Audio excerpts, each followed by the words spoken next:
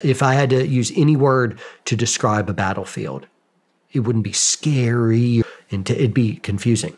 All of a sudden, you see some dudes jump out, and you're like, there they are. Is that our guys? Who are those guys? Who are those guys? Squad should be over there. Like map check. Dude, shoot those guys. Do not shoot those guys. It gets really confused. You can get turned around in just a moment. There's zero wars where there isn't friendly fire. It is absolutely unpreventable. You cannot possibly engage in warfare without friendly fire.